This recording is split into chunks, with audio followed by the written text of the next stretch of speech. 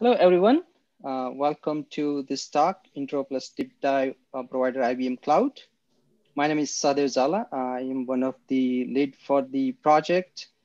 And with me, I have Richard Theis and Brad Topol. Would you like to introduce yourself, please? Yeah, definitely. I'm Richard Theis. I'm working on IBM Cloud Provider for Kubernetes and OpenShift. Also co-lead with Sahdev on the Cloud Provider project for IBM Cloud. Hi, everyone. I'm Brad Topol. I'm IBM's Distinguished Engineer for Open Technologies and Developer Advocacy. I lead a large team that contributes upstream to Kubernetes, and I'm a Kubernetes contributor, a kubedoc maintainer, and chair of the Kubernetes SIG-doc localization subgroup. Well, thank you, Richard and Brad. All right, so in today's talk, we will provide an overview of SIG Cloud Provider.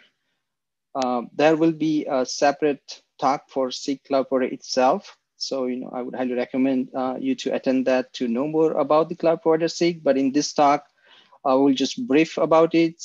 Being the provider, IBM Cloud is a sub-project of the SIG Cloud Provider. We'll talk about the structure and activities of the provider IBM Cloud project. And that will be followed by deep dive to IBM Cloud Provider and Cluster API Provider IBM Cloud. All right, so just to brief about Cloud Provider Special Interest Group, it is one of the 30 plus special interest group in Kubernetes. It owns Kubernetes Cloud Provider interface. This interface is responsible for running all the cloud provider specific control groups. You can find more about the code at the URL that I have provided here. The SIG, it ensures that the Kubernetes ecosystem is evolving in a way that is neutral to all cloud providers. So, there's no favor given to one cloud provider over other. Everybody can participate in the ongoing discussions and, the implementation of a specific cloud provider. The SIG also ensures a consistent and high quality user experience across different cloud providers. And it owns all the sub-projects. They were formerly known as, SIG themselves, for different cloud providers like SIG AWS or SIG for Azure, GCP, or SIG IBM Cloud, SIG OpenStack, SIG VMware, and so on. The provider IBM Cloud, it's a sub-project of this SIG Cloud Provider. As I mentioned, there will be a separate talk on SIG Cloud Provider itself. So I would highly recommend you attend that to know more about the Cloud Provider SIG. And you can also see and refer documentation in the URL that I have mentioned at the bottom of the slide. Rest of this talk will focus on the provider IBM Cloud. Alrighty, so this sub-project of Cloud Provider SIG, it's around building, deploying, maintaining, supporting, and using Kubernetes on IBM Cloud.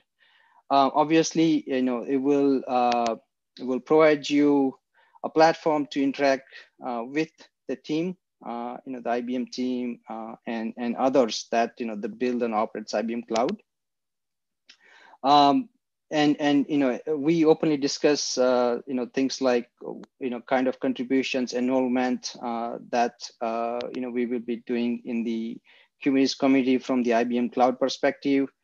And as part of this sub project, as an active member or just following it, you get to follow the evaluation of the IBM Cloud platforms with respect to Kubernetes and related CNCF projects.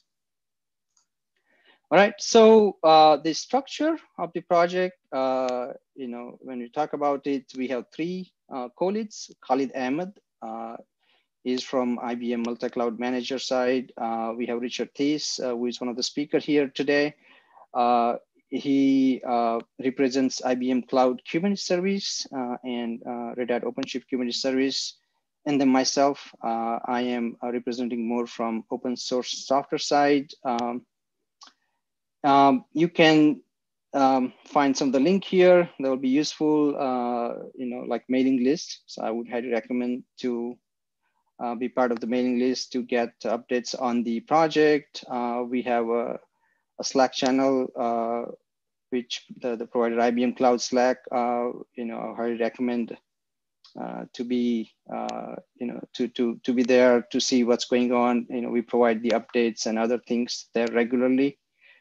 And you can find more about the project documentation on the link I have provided here for the GitHub. All right, activities. We meet every month. So it's last Wednesday at 2 p.m. Eastern time. We have a 30 to 45 minutes or sometime an hour meeting, depending on the agenda. Now, all the recordings for the meeting are also available. So if you have missed the past meetings, if you cannot attend future meetings, you can refer to the videos and take a look there. We regularly participate in the SIG Cloud Provider channel activities, their bi-weekly meetings and other things.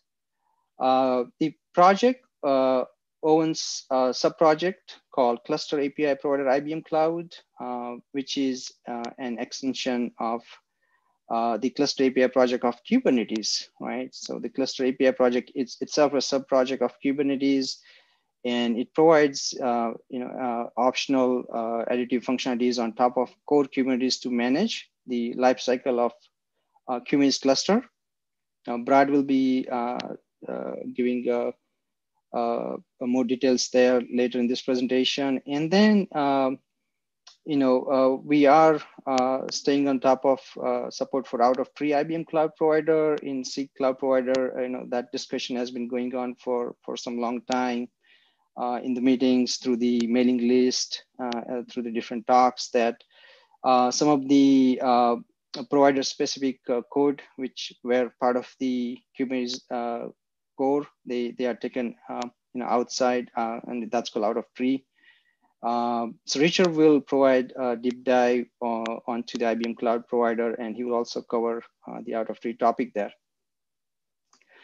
With that, Richard, I would hand it over to you. All right, thank you. So yeah, I'll be taking you through IKS Rocks and our cloud provider. And we'll start here on IKS, which is IBM Cloud Kubernetes Service, which is IBM's managed Kubernetes service. So you can create kube clusters in IBM Cloud. And there's a lot of other managed services out there. And so in a similar fashion to those, we are a certified Kubernetes provider through the CNCF certification program for Kubernetes. So if you'd like more information on that service, you can check out the link on the docs there. And we try to keep updated on what's going on in IKS, and post things on the Slack channels to keep you updated on those activities in our meetings as well. So with that, could you go to the next slide, please?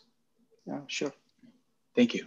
So this year, we've already provided 3 releases of IKS based upon the associated kube releases that were out. And then when we were talking last year at this time, we were touting 116 just came out, right? And now you can see in this chart here, we support 117, 18, and 19, which is the 3 latest releases from this year. And 116 is already deprecated. So you can see at which the speed at which Kubernetes moves. It's pretty significant. And our 115 release is now unsupported. It just went unsupported a month ago. So one of the things that take away for a lot of folks when they get on board in Kubernetes is that it moves fast, and that you have to have a plan for change right away so you can keep current. So there's been a lot of discussions in the kube community about this, and it certainly impacts users directly that are working with kube, and those obviously through managed services, which provide Kubernetes as a service or a product, right? They're built on the service iterations and the service cadence from Kubernetes. So, a lot of folks are trying to stay current. There was a discussion on the long-term support for Kubernetes, what that might look like. Few things changed this year. With COVID and other things happened, the delay of 119 release was noted, and 116 was extended for a little bit more, having support. Ideally, trying to allow people to maybe only have to upgrade once a year their clusters.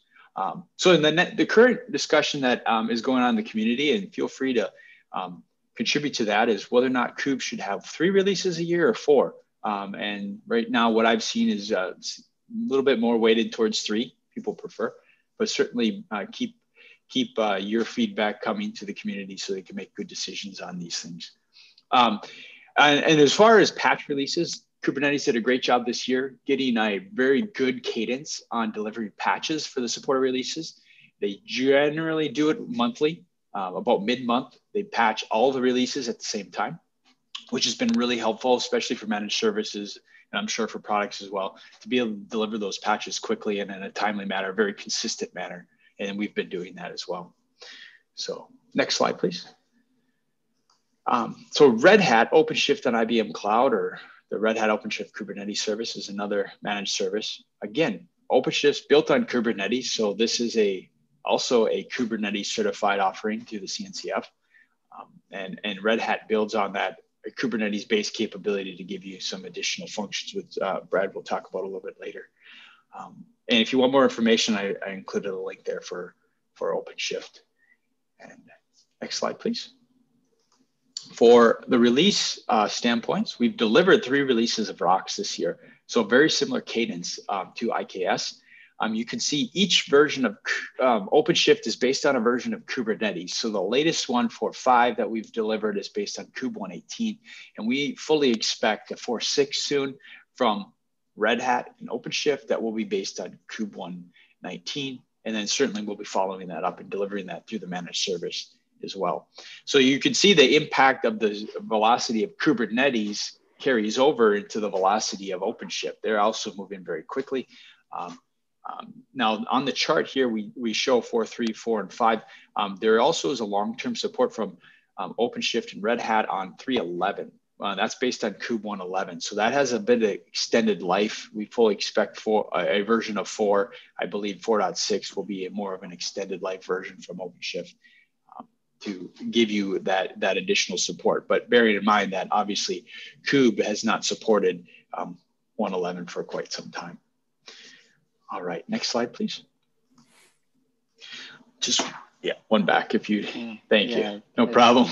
All right, so we have IKS, we have ROCs. They're both built on Kube. And one thing that's very noticeable when you look at Kubernetes is very pluggable. A lot of interfaces, whether it's through like the API level CRDs and such.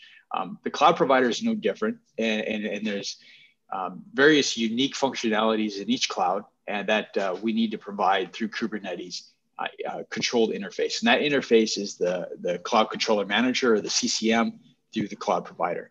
So that's the architecture that Kubernetes has today to support various clouds. And we leverage this architecture in both of our managed services.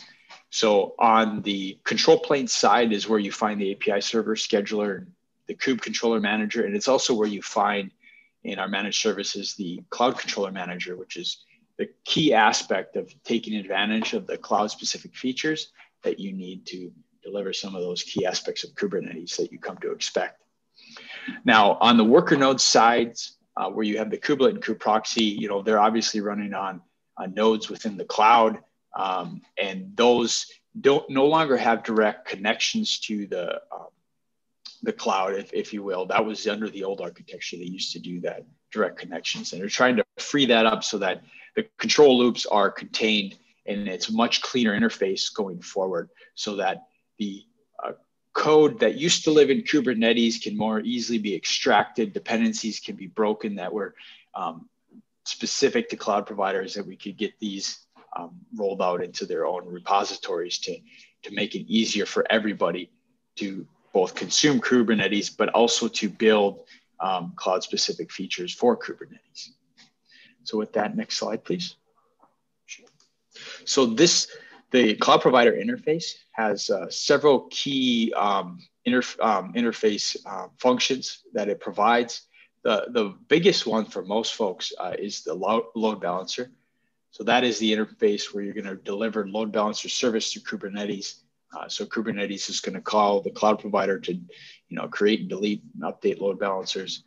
For the IBM Cloud Provider, depending on whether you're running on classic infrastructure or VPC, our next gen infrastructure, you have a little bit different load balancers that are available. So in the classic, you have a network load balancer based on IPVS or IP tables. It runs in cluster. And then when you go to the VPC infrastructure, you've got a layer 7 load balancer. And then you also have a network load balancer, which is new in our 119 release that we just delivered. There's also the instances, which is another huge component to the cloud provider, which is managing the nodes. In particular, you want to know, say, where the zone, region, instance type of the node. So that can be data fed back to Kubernetes for important aspects of scheduling and so on. So those are important pieces. Now, being the managed service, a lot of the bootstrapping happens as part of the managed service, and we take advantage of that through the cloud provider to deliver that data to Kubernetes. The community has moved with this new architecture. They saw the need for a new instances V2 interface as part of the cloud provider. That was new in 119 as an alpha. It's going to progress, I'm hoping, to a beta, and we're looking at taking advantage of that. It's a little bit more streamlined interface to align with the new design of the cloud providers. And then we do some implementation for zones, which is needed for load balancer and scheduling. We don't do anything for clusters and routes. We rely on the CNI, or the container network interface. In our particular case for the managed service, IKS, we use Calico and likewise for ROCs.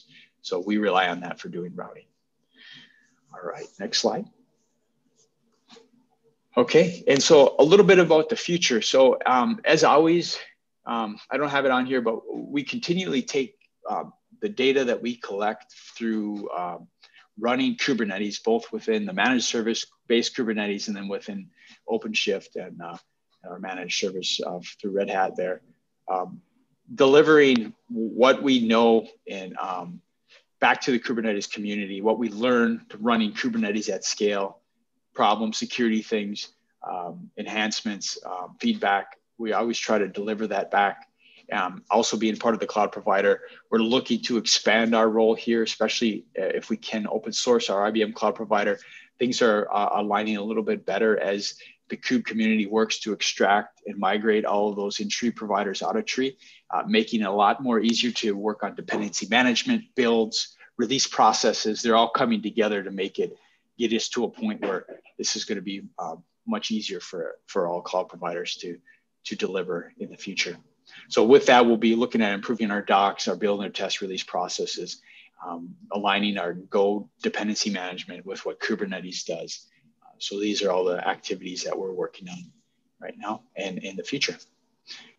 And that is it. I'll turn it over to Brad. Thank you, Richard. Yep. So the IBM Cloud Provider project has as a sub-project the Cluster API Provider IBM Cloud subproject.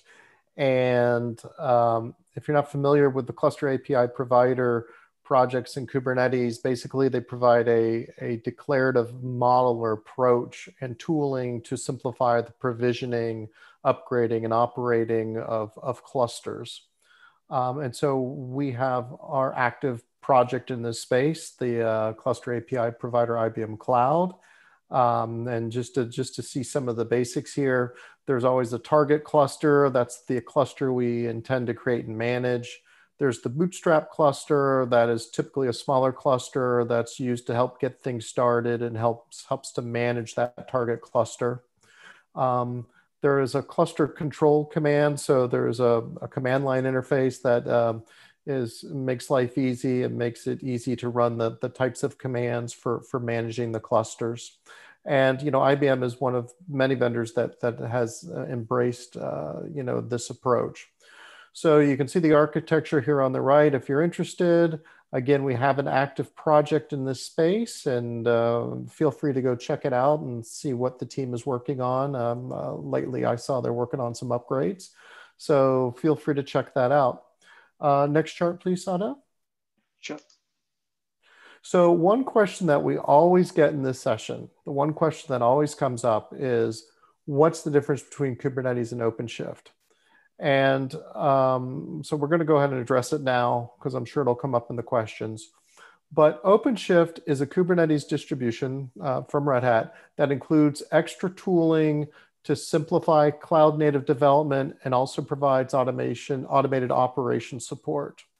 So when you start doing development for cloud native applications, if you're just getting started and you're going to start running in production, it requires a lot of skills, right? So you need to be able to create container images. And you typically need to know how to find a base image and then take your code and merge it into the base image and create the new image and push it to a registry.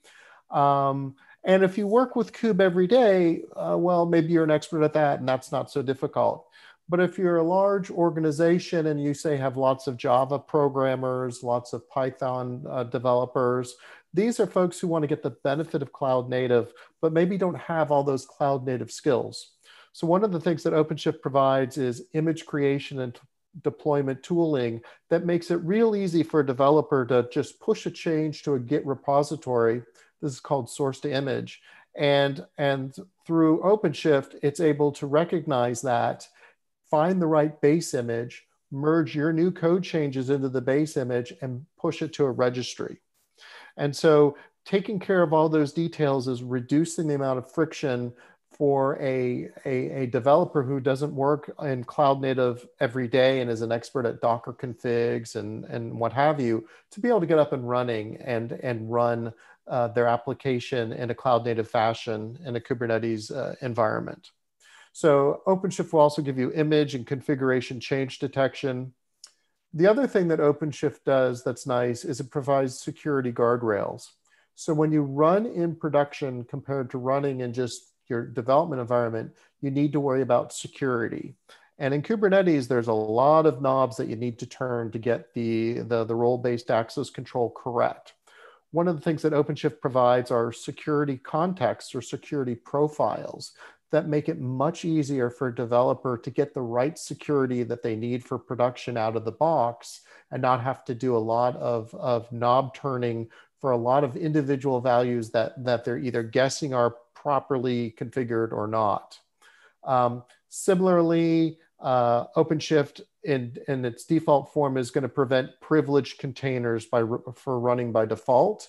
And again, why that's important is a privileged container is something that would have root access. And if somehow there's a security breach, those types of containers can cause way more harm than non-privileged containers. So OpenShift is going to protect you in that way. And also try and deter you from running with the default namespace. Again, that can cause some security issues as well. So a lot of tools to help you get up and running and provide production level security and reduce the level of expertise that your developers and operators need. And also what OpenShift provides is automated cluster size management. It'll automatically provision new worker nodes to increase the cluster size. And it has great day two automated operation support. So automated installation, automated updates, and cluster version management. So a lot of features that become very, very valuable when you're ready to run in production. So obviously IBM has just standard Kubernetes and OpenShift as Richard covered, but those are the differences. Next chart. And so that pretty much concludes our presentation, and we'd like to thank you for attending.